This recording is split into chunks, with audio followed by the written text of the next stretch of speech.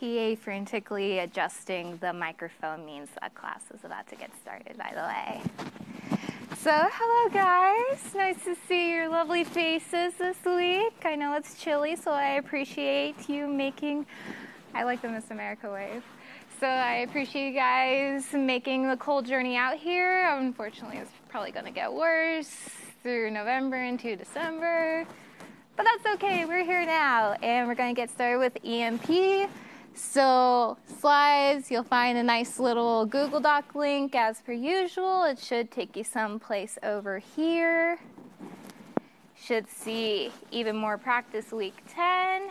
And if there aren't any questions immediately, we'll go ahead and get started. Cool. All right, so your weekly links for giving feedback, this is just for EMP, so an anonymous feedback form just for EMP here. Quick reminder, if I didn't make it clear before, this is just whenever you feel like you have feedback. This doesn't have anything to do with the survey or anything. This is just if you have something to say, it's a good place to say it. And then similar story with the suggestion form. For the topics, it's also completely anonymous, completely optional. Just if there's ever a time that you have a suggestion that you want as far as topic-wise, you can find that link there. So hopefully that clarifies a bit. Questions there? Cool? Make sense? So what have we done since last time? So we're going to hit data structures again a little bit, same with recursion, and then we saw a couple sorting algorithms. I won't spoil the ones that I think you guys are going to see tomorrow, but I know that you guys have seen insertion sort, and in lab, I believe it was bubble sort and selection sort.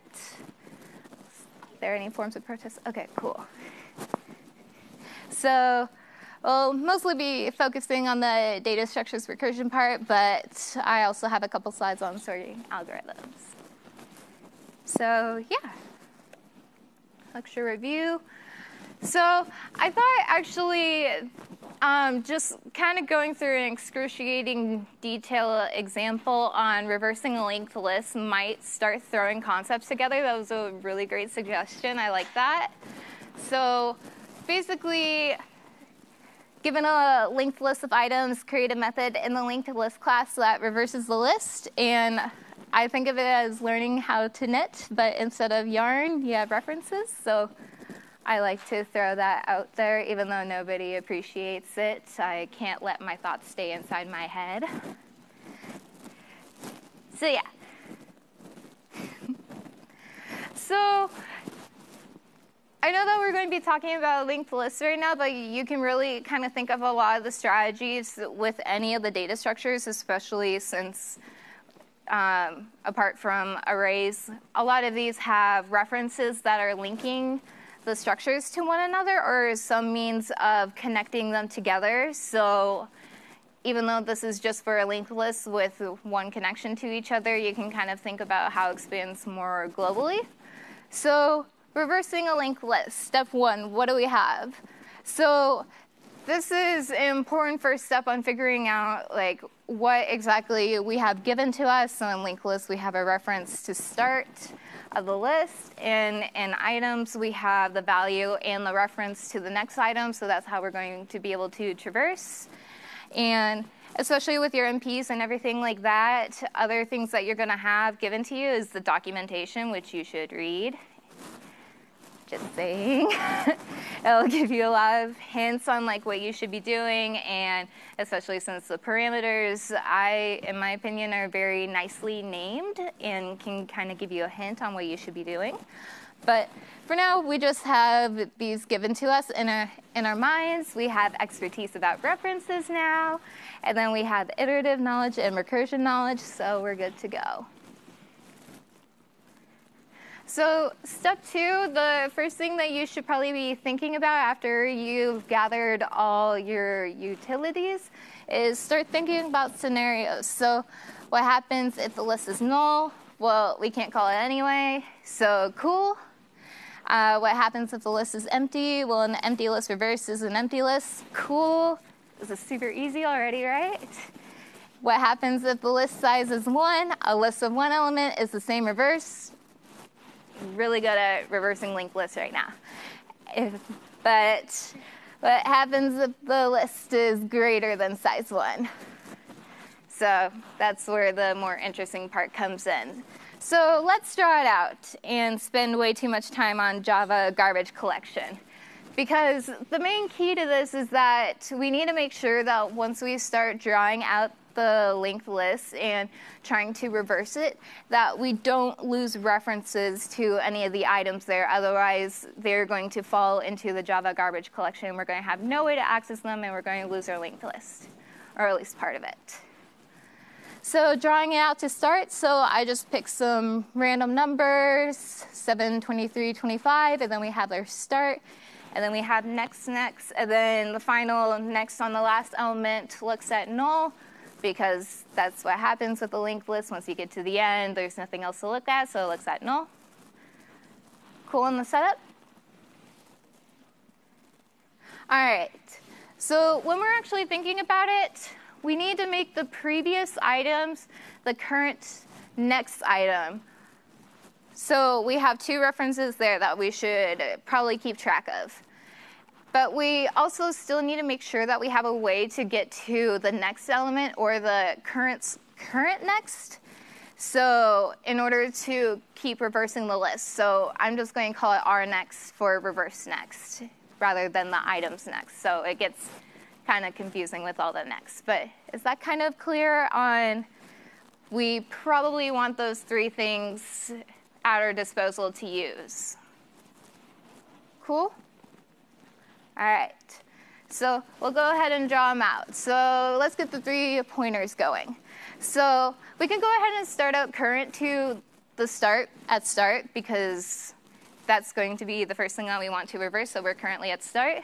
And then we can just set previous and next. We can just start those at null. So those, again, we'll look at null. So far, so good? Nothing too outrageous or crazy? Cool. So now let's do interesting stuff. First, before we start reversing, we want to make sure that we're looking at the next element, because as soon as we reverse it, where next is going to be looking at previous, we need a way to hold on to the next element so it doesn't fall into the fiery pit of death with the Java garbage collection that I spent way too much time drawing, but that's okay. It was well worth it. So we go ahead and set our next to current's next, so that way we still have access to it even once we're done reversing the list. So next, we're safe to go ahead and set the first. So since the first node becomes the last node in the reverse linked list, and the last node's next is null, just as we saw over here with our normal linked list, we can make current look at previous since it was sent to null, and null is null is null is null. So we've done a reverse. That's cool.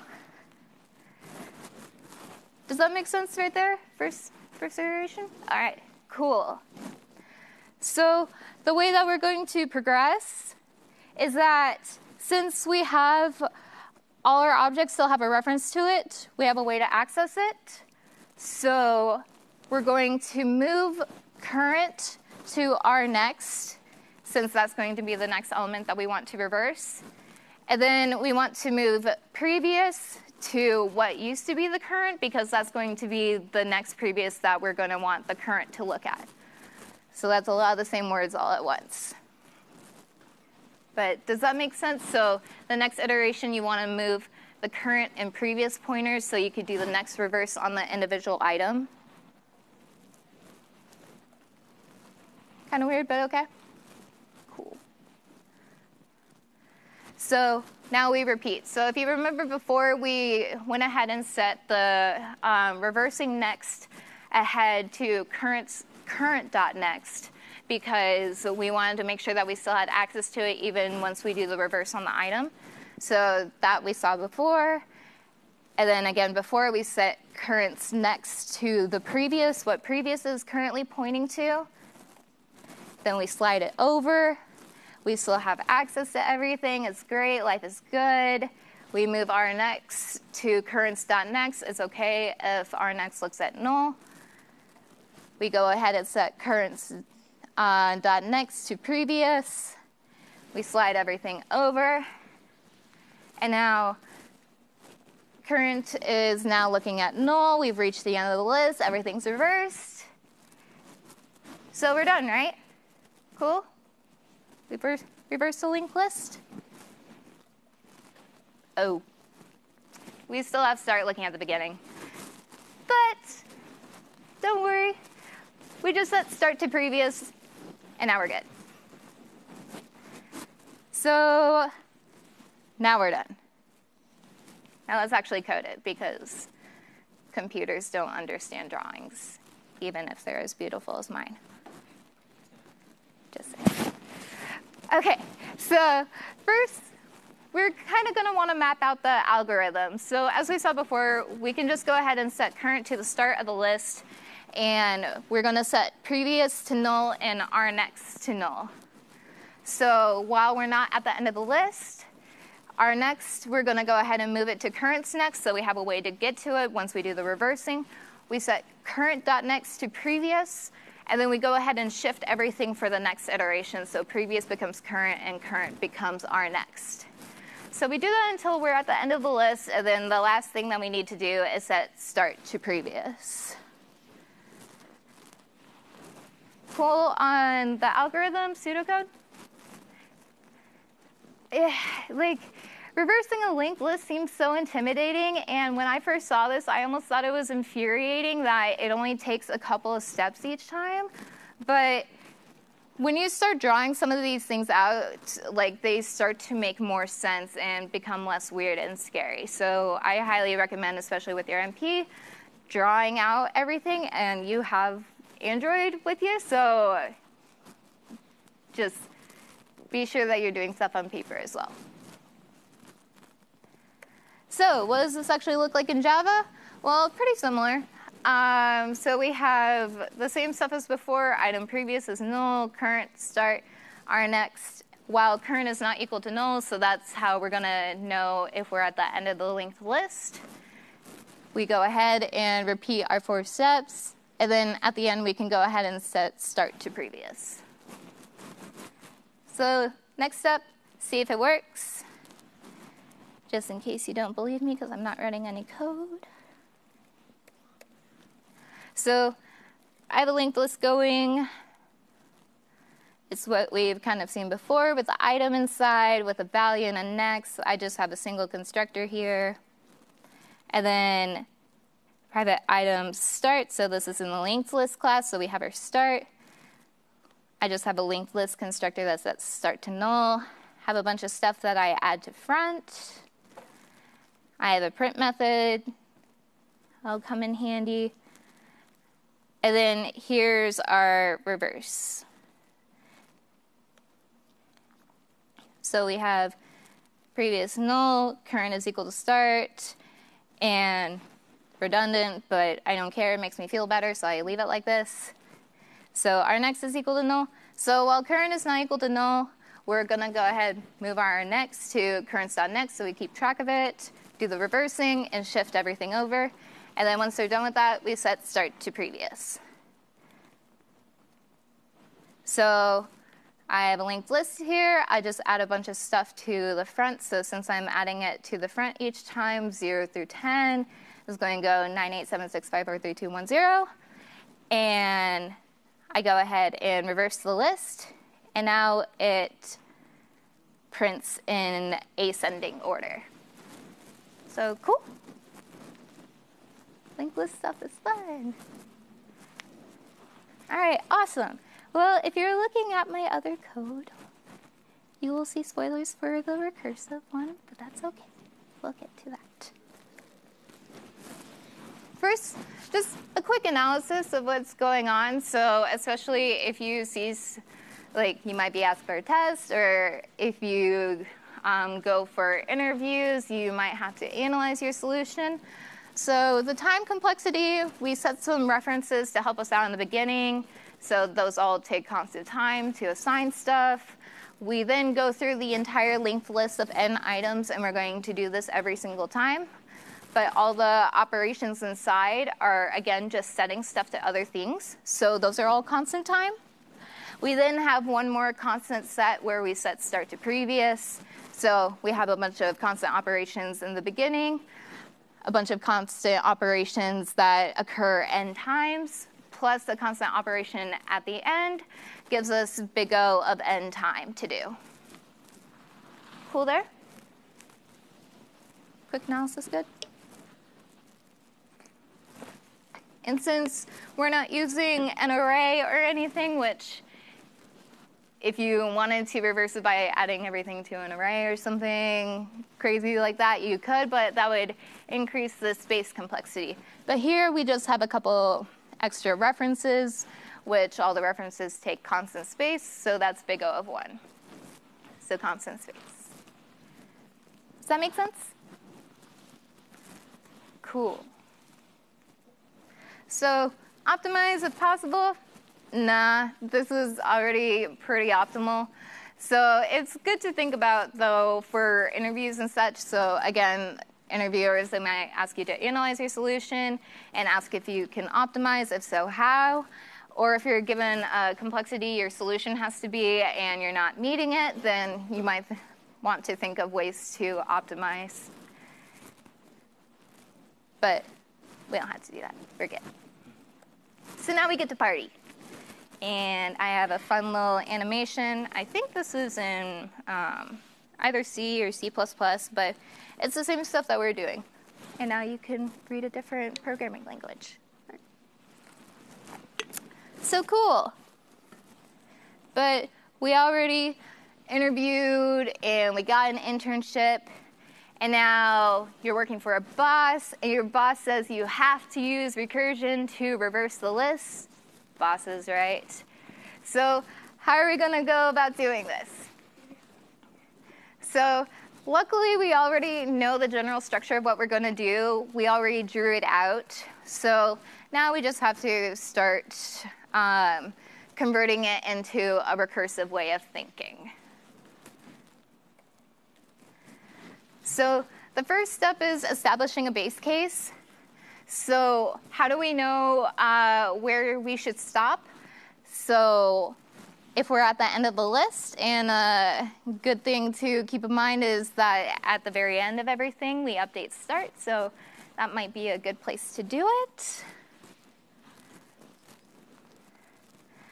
Next, the recursive step.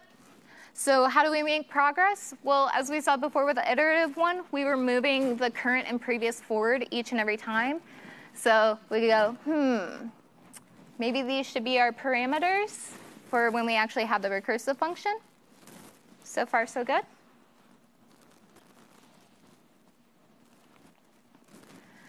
Combining results. So how do we combine our reversing? Well, we basically just do the reversing step. So we're reversing every single item, and then just basically ensuring that the steps that we take keep our linked list intact, so we're not losing anything. So the result of each individual reverse results in a completely reverse linked list. So that's okay. So fourth, putting it all together. So I say to myself, what you're saying makes sense, but I have no idea how to put this all together, let alone how to code it. So that's fine. Let's just start out with what we know. So I'm referring to, at least in like the functional programming world and Haskell world, there's a thing called worker wrapper. So I don't know if you actually learned that terminology, but it's what I call it.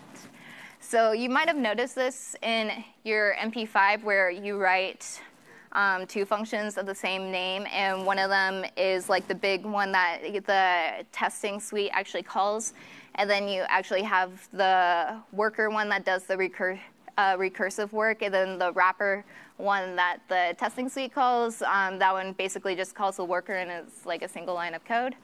So that's what's going on here. And if that's not clear, it'll probably become more apparent once we go over the worker and wrapper for actually reversing this list. So that was a lot of words, but does that make sense? Man, a lot of W and R words in programming becomes really difficult to say. So anyways.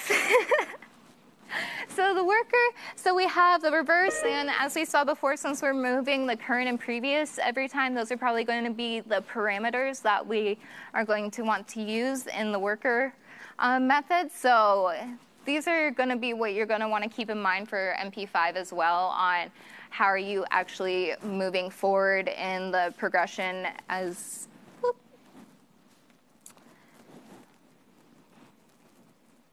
projectors. They're great.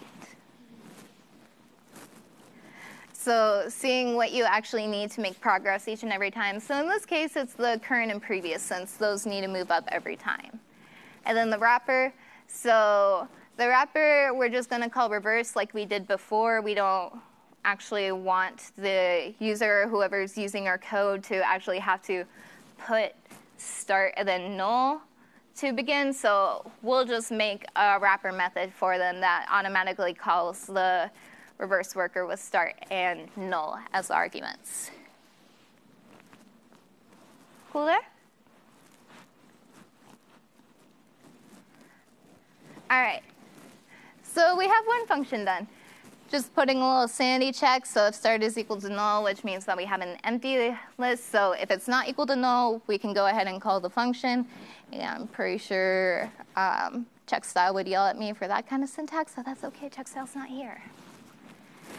So we take care of the empty list, or just make sure that start isn't equal to null, because a list of size 0 is the same reverse, so we don't actually have anything to do, and it's a void method. So if start is not equal to null, we go ahead and call our reverse with start as the current and null as the previous.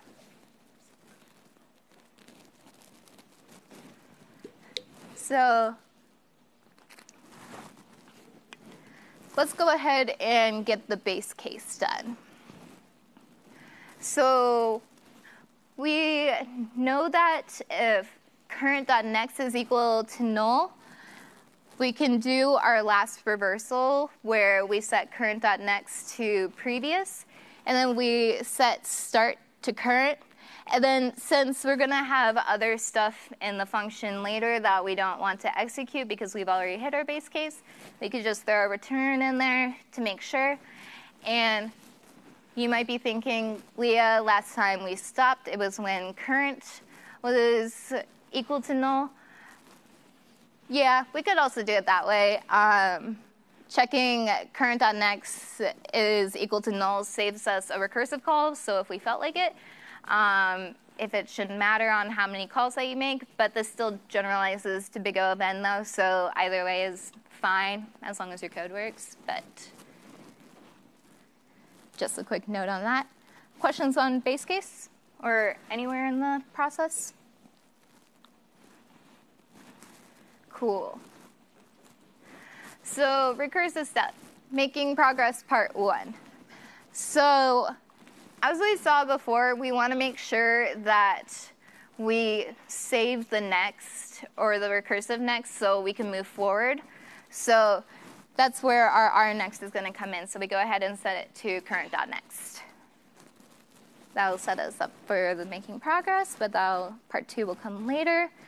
Next, combining results. So building on our reverse, this is basically setting the current.next to previous, so everything that previous is pointing to will be what we had been building on, and that's the way that we're combining our results. So we go ahead and set current next to previous. So back to recursive step, make progress part 2. So this part I actually think is like the cool part. So our next is going to become our current in the next recursive call. And then current is going to become our previous in the next call. So you can see as it gets to the bottom of this function, our next is going to take the current parameter, and current is going to take the previous parameter. Questions there? I wouldn't have thought of this immediately on my own, but hopefully seeing examples starts to kind of give you a more recursive frame of mind. So here's what it's going to look like in Java code. So it's kind of a common practice to have your wrapper methods as public to call, and then your recursive worker methods to be private. But as long as you're fulfilling your MP requirements, it doesn't matter, but that's what I'm used to. So we have the public void recursive reverse, and then it's just going to call our private recursive reverse. And again, we can call these the same method names because they take different parameters. So this one doesn't take any, and this one takes 2 items. So that's perfectly fine. So a quick refresher on that. So now I should probably prove to you that this works.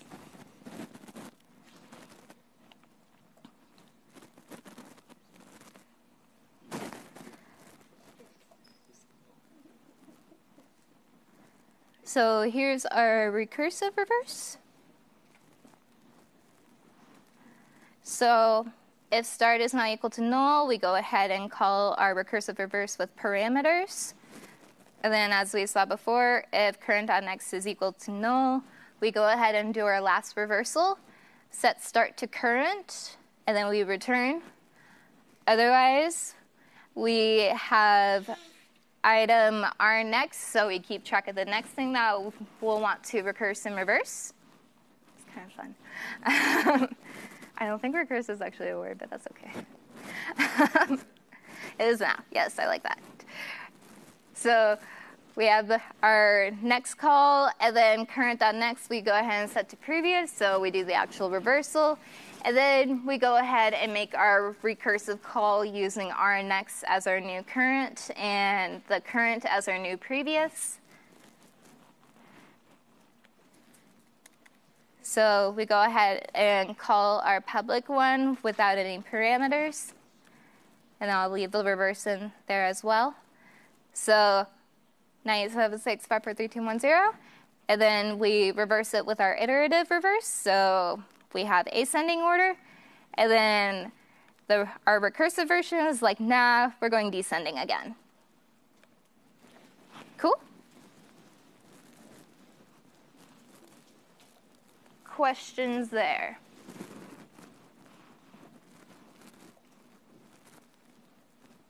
And again, if you're anything like me, if I were sitting in your shoes, I would be like, there is no way I would ever be able to think about doing it like that. Like, you make it sound so easy, it's frustrating. I know it's frustrating. But hopefully, like, seeing kind of an example that you can kind of base off of helps, like, at least get you in the mindset, or you can kind of base some of your other solutions off of like, oh, okay, so this is how you would break it down, or I can think of this iteratively, here's how I would do it recursively.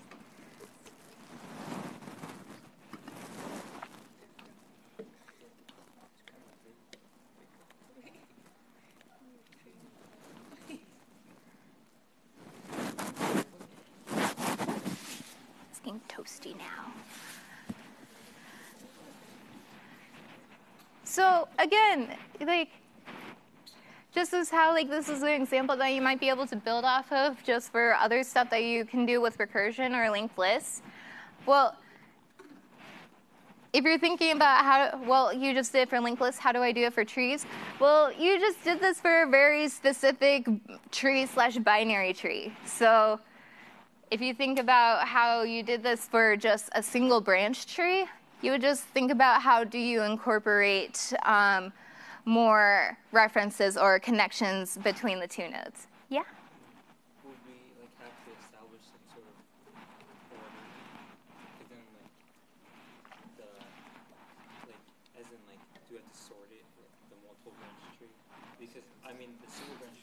necessarily have to be sorted, but it has like some sort of like, just this is the one path. But if you have like a multiple branch tree, if you're like trying to reverse it, you could traverse down this branch first and like reverse those, or traverse down 2 and then A and then reverse those. So for the multiple branch, you have to like establish like what, because I mean there you see that's that B1 2A and then C9 0. But how do you know that you'll first go always left first rather than right? So, well, ultimately, as long as you go all the way down, where only after you reach a leaf where you don't have children to reverse, then you're going to come up and then make sure you do everything on the other side. So you basically want to go the depth of the tree on picking either side, left or right. And as you come back up, so the way that you would actually, have you guys learned about like pre-order, in order, and post-order yet? Probably not. I don't remember seeing those on slides, so I won't get too much into that. But basically, you want to make sure that the children are reversed first before you come back up. So you would want to go left and then go right. And then once you come back up, then you reverse left and right. So you could go right and then left. It wouldn't particularly matter as far as I can tell, but basically your base case would be you wouldn't do any reversing. So if you have 0 children, so you're a leaf, you would come back up. And then the node that made that call on the left child, so let's say we're at C. So 9 doesn't have any children, so left, right, it comes back up. And then before C reverses his children, you would also want to go on the right side. So 0, we see that it has a child F, so we would go down. F has 0 children, so it comes back up. It has no children on the right side. So, oops. So F would actually become the right child, and then we would go back up to 0. Well, we just did as soon as F becomes the right child, so after we go left, go right, then we reverse the children. That sounds very weird out of context.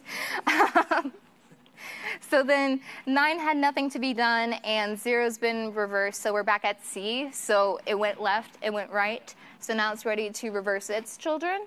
So 0 would now be on the left, and 9 would now be on the right. And since C was on this side, we assumed that we already did it for 2, so C and 2 would switch sides. So basically, it would just be kind of a different base case. So instead of the one dot next is equal to null, you would make sure that both children are null. And like, well, if you're reversing like the reverse, then like F would be the new N. So would you want like to first find like the lowest point, and if it's a multiple branch tree, you find like the lowest point, and reverse that one with your root. That way it's like the whole branch, or the whole tree technically. But then it's kind of, because it's kind of different from what, because that's just like switching the... Yeah, so you're just, so the way that I interpret like reversing a binary tree is just switching the left and right. Because like if it's, or no, but Yeah. But what you could do if you wanted is because then that's what I'm saying. It would be weird because then how would you know like what would come from that? Like if you were just like flip it over, that's one thing. ooh, flipping a tree over. That sounds more fun in real life, but yeah, maybe if it was like a binary search tree where it has the properties where the left children have to be less than the right children, and you went to, and you would have some sort of tiebreaker function, but the very deepest, or the deepest leaf that you could find, and make that the new root. and then reload everything, just maintaining the binary search tree properties. You could do something like that. I'm not going to do it, but you can. Any other questions? Yeah?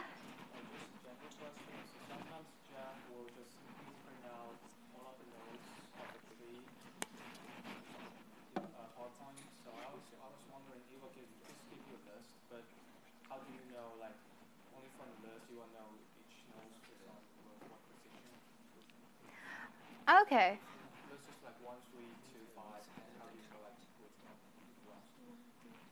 Yeah, so is it in order? So if you load up all the nodes from a binary tree, if you basically go left, visit, and then go right.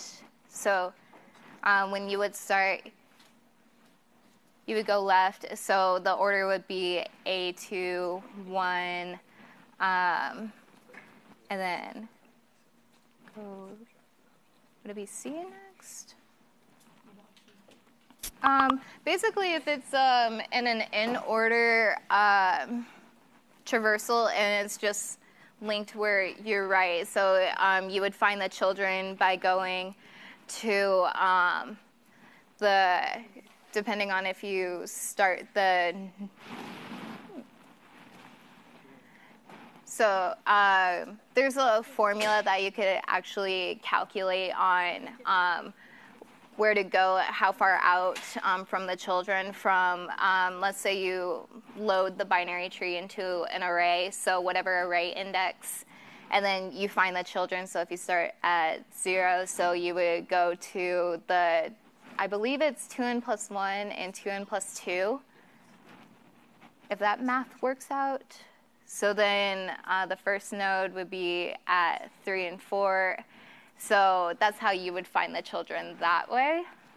I can make, I'm having trouble explaining it with just words, but if you want to see that next week, I would be happy to do a bunch of slides on that. It's not as bad as how I'm probably explaining it. I just use a lot of words every time I try to explain stuff, so it sounds way scarier and more complicated than it actually does. So we could do that next week with pictures, but that's a good question. Any other questions? Cool. I think, again, your EMP has a lot of graphs, and we just did recursive stuff for a really specific graph. So again, instead of just knowing that there's one connection, you would just have to keep track of which connections that you've already been at, so you don't enter infinite recursion, but making sure that you get all of them, so not making assumptions on how many connections there can be. But yeah, just about ways about just seeing an example and knowing how to run it to fit more cases. Questions there?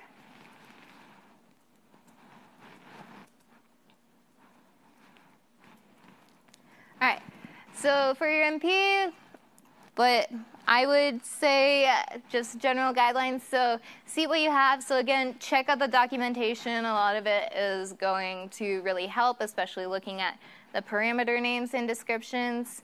And then draw it out. Draw out what you actually want to do instead of just opening up your IDE and just going for it and hoping for the best. So again, you'll want to establish base cases. So are you stopping at leafs after you've seen all the atoms, after you encounter a specific atom, and how are you representing that? So are you seeing if you've reached all atoms after you've encountered one that's being stored in a list that you're passing through each recursive call? Are you at a leaf where the only connection that you have seen is the one that it just came from? Stuff like that. So how do you actually represent it in code? So the recursive step, do all the recursion without getting stuck in recursion. So basically, don't make assumptions on how many connections there are. There are nice helper methods where you can iterate through all the neighbors without getting stuck in recursion, so making sure that you're just not going back and forth between two atoms. And then combining results. So how do we make sure the work that we do isn't lost at the end of the call or accidentally doing duplicate work or any of that? And so do all of the above on paper first, then start coding. Trees will forgive you for using their paper. They told me it's okay. I'm not a crazy lady who talks to trees. They were talking to me. But all the trees are all the people. All the living things are talking to me and telling me I'm crazy. It's not. But despite that, it'll help with debugging a lot, especially once you actually start following your code and referring back to what you've already drawn out. So that'll help you find what mistakes you're making, like, oh, I meant to visit this atom next, and instead this happened. And more than likely, it'll save you time because with recursive functions, you've probably noticed that the functions are very small, but even the tiniest change makes just a huge impact, like frustratingly huge. So even if you're like, oh, I'm only writing 5 lines of code, if you've drawn it out, you'll probably know how to better implement those 5 lines of code. So less headache debugging. Well, that's my rant. Questions there?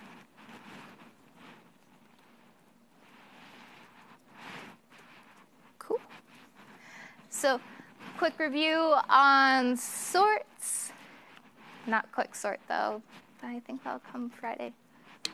You'll laugh at that joke then, I promise. So insertion sort, I like to think of it as the 2-world sort. So in a world or 2 worlds, sorted and unsorted with a dividing wall. So your outer loop is going to slide the wall each time to include 1 new citizen or 1 new element in the array each time. And then your inner loop, you're going to make sure that the citizen is in the proper place. So the algorithm, you go through the length of the array, and then you can actually start at 1 this time because we're saying that the sorted world, an element by itself is sorted. So we go ahead and mark the new insert value that we're wanting to insert into the sorted world. And then the while j is greater than or equal to 0 and the element at j is greater than the insert val, we are dragging the element down into its proper place and then setting everything accordingly. So, little animation, sorted world, unsorted world, bringing 5 to the sorted world, putting it in the proper place, all sorted. New citizen, keep sliding, and it goes down. And since it's a GIF, it'll keep repeating, so if you wish to watch the rest of it on your own time, I'll allow you to do that. But I think you would rather me not commentate everything that's happening with insertion sort. So we'll move on to best case and worst case. The interesting thing about insertion sort is actually you can have a best case of O of n. So that would mean that the array is already sorted, so we never actually enter the while loop, because if you remember from before, we need both these conditions to be true in order to keep going. So if our at j is less than or equal to, in this case, insert val, then we just keep skipping it and go down to the assignment. So we never actually enter the inner while loop. And then it has a worst case and average case of big O of n squared, because we have to enter the while loop, or at least enter it on average. Still, any sort of fraction in front of n is going to be n, and then we're going to do that n times, so n squared. Questions on insertion sort?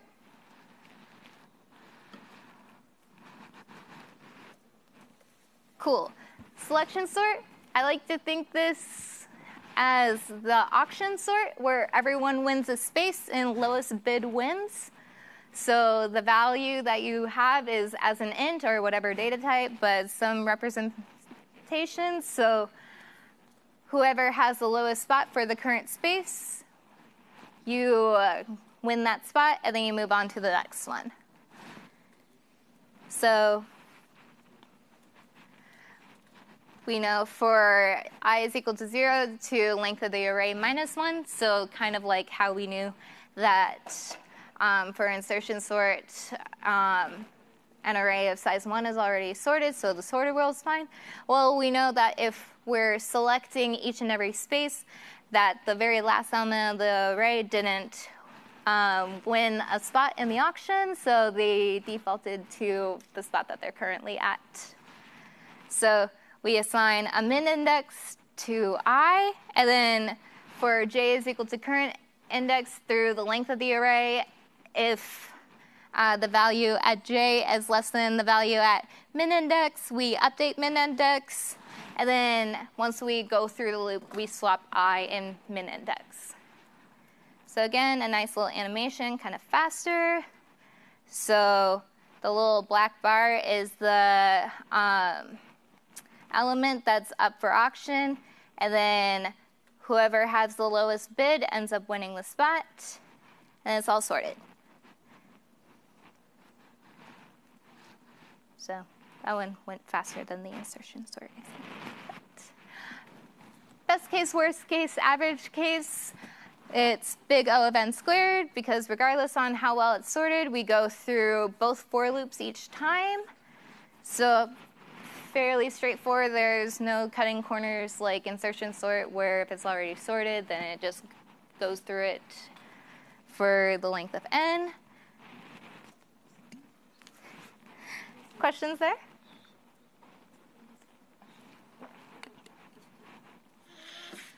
All right. Bubble sort. So I think bubble sort looks pretty when it's graphed. But so you're bubbling elements to the top. So the assigned seats, but nobody knows each other's sort. I think bubble sort's kind of shorter to say, but that's fine. So basically, you just ask two people, however way you're sorted, so by birthday. So you decide who is older in this case we can go with, and then you swap spots, and you keep going each and every time, and each time the oldest gets bubbled to the top, and then you have to go again. And if array at j is greater than array at j plus 1, you swap the spaces. So that's where bubble gets its name, because you bubble each of the next largest elements to the very top that it could be. So I have a little GIF. And if you say GIF, you're wrong. Even if the creator called it GIF, he's wrong too. It's fine. It's fine. So we bubble 6 to the top. We start over. This one's slower. While we keep going, 5's going to get bubbled. Spoilers is going to get bubbled again. Haha. And if you want to watch the rest of it, feel free. But I'll move on to best case, worst case, average case. So big O of n squared. So for loops, they continue executing regardless on ordering. Chances are, if you're at an interview and they say sort some elements and you default to bubble sort, they will raise an eyebrow at you. Not as bad as BOGO sort, but we'll get to that. But there are more efficient sorting methods, like even as you saw before, insertion sort can actually, if you know that elements are already sorted or not too bad off, it's not a horrible sort to pick. It can be optimized for best case of O of n, but this is the absolute best case. So you add some sort of flag to see if any swaps occurred. So if any swaps occurred on the first one, then, or like the first bubbling, then if no swaps occurred during then we know that it's sorted, so we could break early. But I wouldn't bank on that if you were using that in an interview. Questions there? Cool on sorts? All right, extra stuff.